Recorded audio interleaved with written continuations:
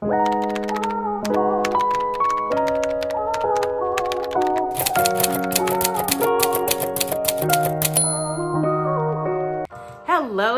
beautiful people, welcome back to my channel. If you're new here, I am Charm, and today, you can tell by the title, we're gonna be doing Black Book Recommendations plus size edition, honey. Representation is key. You know, I want to read about women who are like me. And when I say plus size, I'm not talking about the slim thick situation. I'm not talking about, you know, oh, she a size like, you know, size 12 or it's in the double digits. Nah, baby, we got 18s, we got size 20s, baby. It's not just a fupa, we got a little belly going on. You know, cause we still out here rocking it, okay? We look good, baby, with an extra little snick'em thick'ems and all, okay? Let's get into it. First on the docket, we have The Lover by Nia Forrester. So this follows Ryan Walker and Spencer Hall. So Ryan is known as the difficult woman. She's an independent woman about her business, and she's accepted that she's difficult. And you know, even at her age and in her success, she's not really looking for a man, but she does want a baby. And so she constructs this plan or whatever. It turns out she has this one night stand with a man that she's familiar with, and he is this handsome, good looking, very successful man that in her mind, it's just not for her though. Like that's not what it is. And so this one night stand happens, and it's really like a ploy of her using it as a way for her to get a baby. But the thing is, Spencer finds out and he's like, look girl, don't make me a deadbeat. I'm not a deadbeat guy. And so it's like when he finds out he wants to be a father, he's like, she can't shake him. And so it just kind of follows them in that story of this unconventional way that these two people are tied together. She tried to be on a sneak, which, you know, personally, I don't agree with, you know, because like in that instance, you can't just go out and try to have a baby by a man that for your own purposes and never say anything. Go to the sperm donor clinic. Don't just, you know, do that with a one night stand and this man has a kid out here and doesn't know it. But anyway, so this story had a little more depth to it. I always recommend Nia Forrester. Her background, she lives in Philly, her background, and I think this is in New York if I'm not mistaken, it's in that area. And so Nia is a lawyer, and I always say that she's also like a sociologist, and she writes about people in such a way because it was other areas that was touched on that was done in a way that was interesting to me. You get into Ryan's background story and why she is the way that she is, why she is a person who's really not looking for love, and the role that Spencer begins to play in her life. And so for this, it's kind of like a, I don't know, I don't want to say strangers to lovers, but that's kind of what it is because they're familiar with each other. She's like, you know, he's good looking, he has a nice job, but like that's not the one for her. But I enjoy Spencer, so yeah, that's that one. Next on the docket, we have Depth of Love by Bailey West. I enjoy the way that she writes, and this story follows Cambria McLaurin, or she goes by Cam, and Morris Owens. So this book is book 4 of a series called the Valentine Law series. Cam is a hairstylist. She grew up in a foster home, and she has had not the best experiences with men. Somehow she always turns out to be the side chick unknowingly. Not that that's what she wants to do. So she is very curvaceous. She's like your thick, you know, Coke bottle kind of girl. And when people see her body type and see her shape, they put her into this category and treat her this kind of way. And so now she's just at a place in her life where it's like, look, I'm not giving myself to a man who is going to treat me as if I don't have value just because of what my body type is based off of and what it looks like to you all. And then there's Morris. Morris is a lawyer in this law firm. He's a single dad of 2 girls. We love to see it. First and foremost, honey, a fine single dad that's about his business, that's not out here doing any and everything, okay? Good heart, all of those things like that. So love that for him. And he is not really looking for love. He's not really searching too much for women. He's focused on his daughters, but he has his eye on Cam. And Cam kind of had this little crush on him, but it didn't fall into crazy. And so the story just kind of follows their friendship. It's slick, kind of like a friends to lovers situations. I love when there are mature characters, you know, not too much drama, but and it's a little razzle dazzle in here. It's a little, you know what I'm saying? It's a little, so yeah, but the characters themselves, their personality is kind of like the mature, laid back, not too much on a drama type situation. So yeah, I really enjoyed this book. Next we have Training My Heart to Love by Monica Walters. Now, Monica Walters was kind of my first introduction to this whole world of like Black books by Black indie authors and such. This follows Caitlin and Zayson. Now, before I get into it, Monica Walters, she writes a lot about plus size women. And like I was saying earlier in the video, it's not just the size 10, size 12, no, size 18, size 20, size up, which I really appreciate. This was a cool read. It's actually book 3 in a series. I really love the first 2 books. It wasn't plus size women, and I feel like I may have enjoyed this book a little more if I had read those books first. But anyway, so let's get into it. Caitlin has always been known as the big girl. She has this mother who is not plus size at all, and so it was kind of like this situation where, and she's about her business. She runs like a non-profit organization, and you know, it's a good personality, and she you know, she not sloppy or anything like that. She keeps herself together. She is working on the confidence within herself, but it's a situation where you have this mother who is so fixated on flaws and always bringing up her weight and different things like that, always really being hateful toward her. And she meets this man who is like, you know, 6'4", all of these different things like that. We love to see it. And as we get throughout the book, it gets a little messy, gets a little deep. And you see kind of like, you know, why this mother treats her the way that she does and different things like this. It is definitely on the spice side. So I throw that in there. Next up, we have Blindsided by Love by Monica Walters.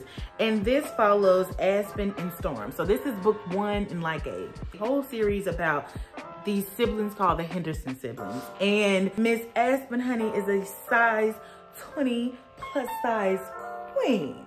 Okay, and all of these men, all of these Henderson, these guys are big. I'm talking 6'4", 6'5", 6'7". Listen. What that song say? I need a big boy. Okay, listen. I'm doing too much. Let me really bad. You know what?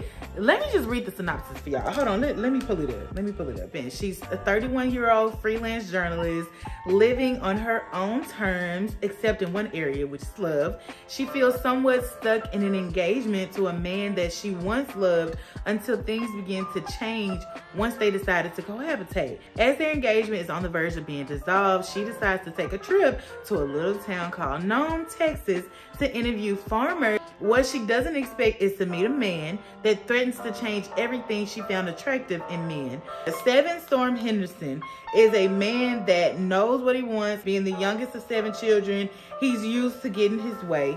He owns a full-service center and a mechanic shop, and his family pretty much owns the entire town. One day, what he feels is his destiny drops in his lap, but he soon realizes that she isn't like most chicks he's dealt with. He realizes that she may be too good for him, but that doesn't stop his pursuit. Yeah, this was it was cool. I think it was just certain areas that was like, okay, we get it, you mean. You know what I'm saying? Like, okay, we get it. Like, how many times we gotta say that? So yeah, I mean, it was cool. It was cool. You know, give it a try. Y'all let me know what you think. Next on the docket, we have Ignite My Soul by Monica Walters. Okay, I think this is book 3 in the series of the previous book that I just talked about and was my favorite by far. This follows Chastity and Jasper. So Jasper is another Henderson sibling. He's the sibling that's the quiet one. So it seems like he has it all together. He doesn't really say much, But oh boy, it's always the quiet ones, right? He has so much more going on and different things that he deals with that his family does not know about. So one day he's out of the club with his brother or whatever, and there's this one chick, and Miss Chastity, size 14, honey, plus size queen, she is serving their table. And so the Henderson boys, they pretty much own the whole city. They are used to people and women falling over them, different things like that. So when it's a woman who's not studying them, that's what they love. And that's exactly what Miss Chastity was. She was a waitress she's a non-traditional student who is starting out a little late, but getting herself together. She is not a quitter. She's had like life experiences, and she's just trying to wait these tables. Like she's just trying to get her check and go home so she can study. But she catches his eye.